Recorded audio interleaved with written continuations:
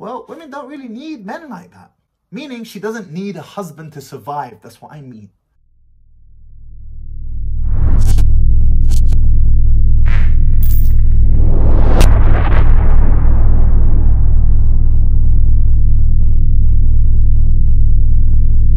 Is it harder today for men and women alike, but especially men, to get married? And I say especially men because it's the women doing the rejecting.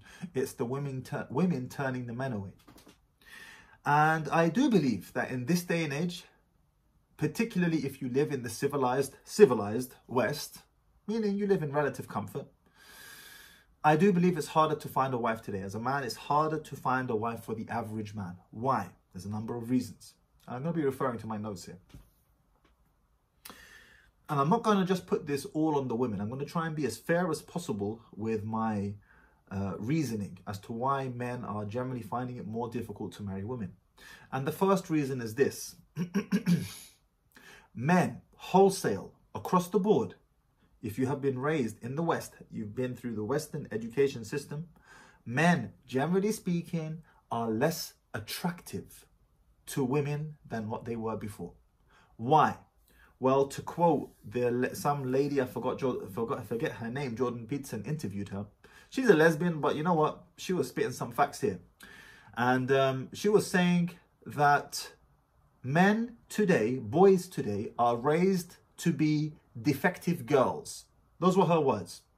And bearing in mind, she's part of the alphabet community. And even she had the presence of mind to acknowledge, because she's an academic herself, she had the presence of mind to acknowledge that young boys today are raised to be defective girls. Meaning what? Well, the female way of communicating, of emoting, of being, of playing, of doing is the correct way of emoting, being, doing, playing, etc. So when boys show any type of masculinity in schools, which are run predominantly by women, they are put in the naughty corner, or they are told to quieten down, or they are given drugs in some cases, diagnosed with ADHD and the like.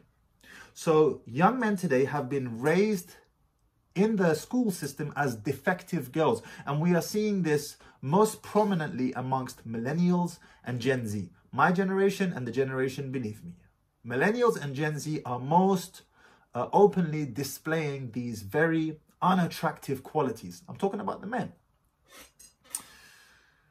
Because we've been raised in a school system which taught us to emote and behave as a defective girl, to not allow and to harness the natural masculine aspects of our personalities that all young men have.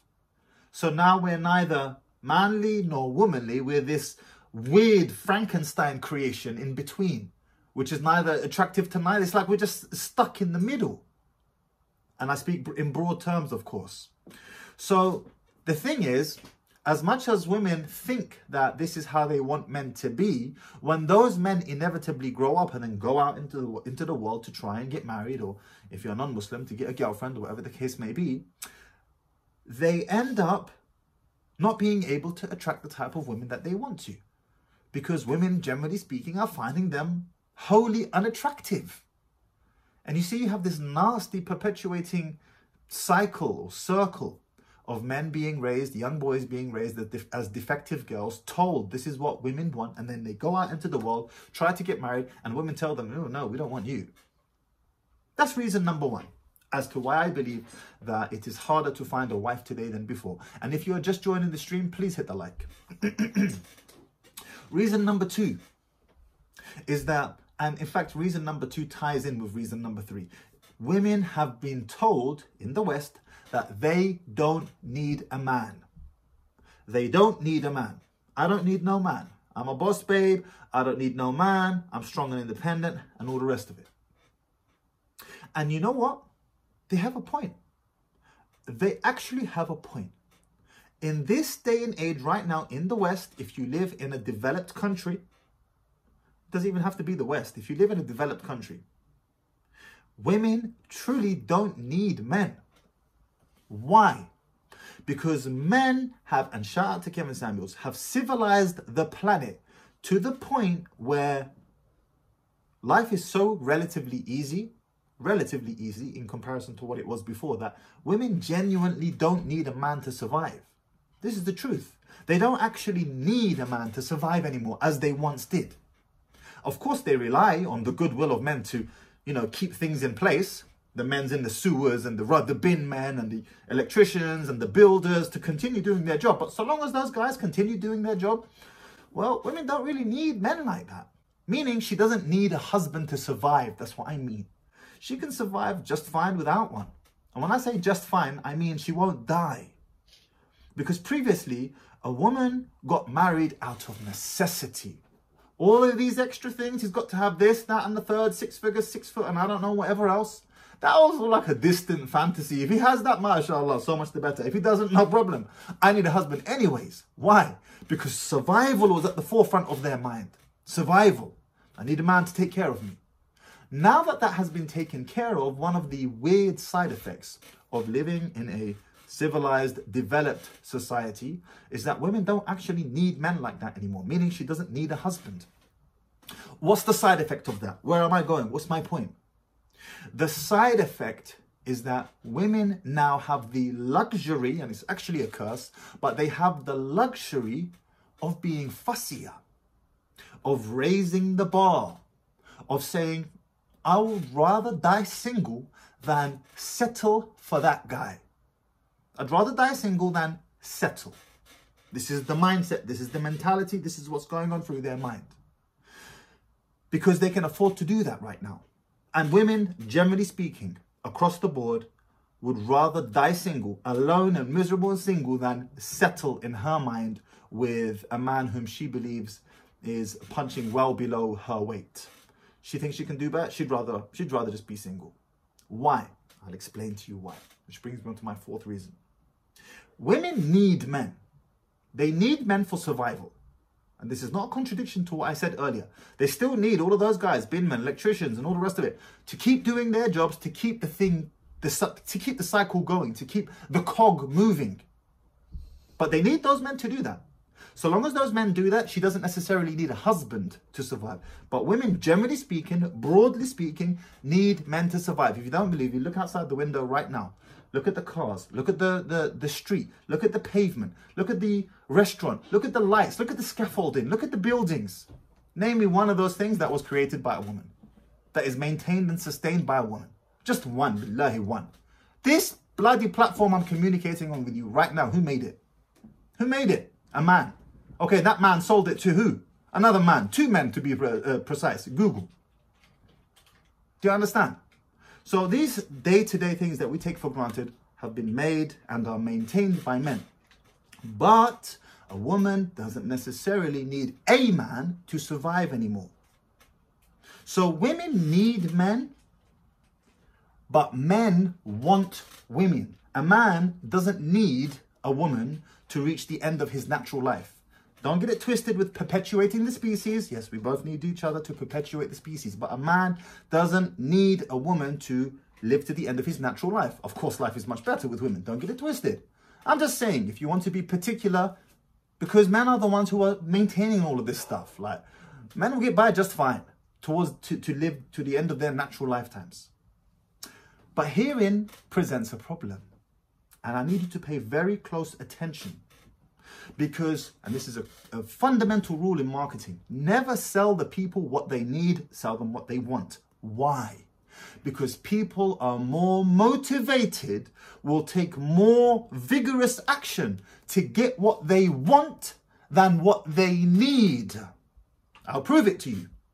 You need to exercise 30 minutes a day, 5 times a week minimum. You need to drink 2 liters of water a day. You need to eat a minimum of 1,500 calories a day. You need, on and on we can go, multivitamins, so on and so forth. But you see, the things that we need to do tend to be boring. You need to eat your 5 a day, fruit and veg. How many of you do that? I don't even do that. But apparently we need to do that. And I don't want to have an argument, oh, it's not true, you don't need, whatever. You understand my point. You need to do that. But do you? Now, let's talk about wants. You want to binge on Netflix. You want to eat loads of chocolate. You want to sleep in. You want to go to bed late. You want to splurge in town, in the mall. You want. Which one of those two are you more motivated by? Watching Netflix all night long, splurging in town, treating yourself, or drinking 2 liters of water a day and eating your 5 a day? Which one are you more motivated by? A shout out to Yusuf Chowdhury. Shout out to you, Akhi, for the $10 super chat. You have a wife? Appreciate it, my man. Habibi, barakallahu fik. Which one are you more motivated by? You are more motivated by what you want, not what you need. And it's a core rule in marketing. Never sell the people what they need. Sell them what they want and package inside of it what they need. But sell them what they want. Because people don't buy what they need. They buy what they want. What's my point? And if you're just coming in, we've got 160 of you on here, hit the like. My point is this. Women need men. But needs don't push people to take action like wants do. Men want women and are willing to pull hell and earth to get it. Because they really want to. He really wants to fulfill his sexual desire. That's the motivating force, by the way. At the forefront of his mind. Of course we want the relationship and the sakina and all the rest of it. But the primary motivating force is he wants to be in halala with a woman. That sexual urge is stronger in a man than it is in a woman. A woman is less needy like that. She's willing to, you know what? If I got to die alone, I'll die alone. If I got to die alone, I'll die alone. Shout out Habibi Kareem, my man. My man. I appreciate the support, guys. Habibi, Jazakallah khair, Akhi Kareem, 1799 super chat. Thank you, my man. Spank that podcast. I'm coming, Oak247. Thank you for the £2 super chat. I'm coming. So, because men have civilized the planet to the point where women can stay single in the developed world without there being any major serious repercussions to their livelihood, to their well-being, women, generally speaking, are not happy, but are willing to not marry a man, to not partner up with a man, if it means that this man is below her level. Whereas before, back in the day, 100 years ago, women had to get married because it was a survival thing. It was a survival thing. But now, it's not a survival thing anymore. She can't get by without you, bro. I'm going to be honest with you.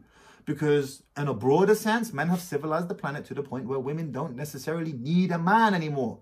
Any one man. She needs all of those other men to continue doing their jobs, which they will. But one man, no, she doesn't need him. It's like a bonus in her mind. And that's why I believe women are fussier today than they have ever been before, particularly in the developed world. Now, of course, if you watch certain podcasts, like for example, Fresh and Fit, and you just consume that type of content, you will get a miscued representation of the expectations of women. I don't believe that's a fair and accurate representation of the women in Miami as a representation for the women across the world. Now, that's hypergamy on steroids. But generally speaking, women do have a higher expectation of what a man should bring to the table today than they did before. Why? Because they can afford to be. I'm not saying that's a good thing. It's actually a very bad thing. In the West right now, in America right now, do you know what what's the word I'm looking for? The average births or the average children per household must be in order for a population to continue increasing. The average children per household needs to be at 2.4 in order for a population to continue increasing. The average number of children per household in America right now is 1.7. America is a dying population. It's a dying population. It's not like Japan. It's not as far progressed as Japan, but it is a dying population right now. Why? Because they're not having enough kids to continue the perpetuation of the species. Why? Because women are saying, well, you know what? If I can't have that top guy, that guy I believe I deserve, I'll just die alone, whatever. Because women are motivated by needs, and needs don't push people as much as wants do. Wants make you go further than needs do. I want a Bugatti Veyron. I need 2 liters of water a day to survive. Which one is more motivating to you?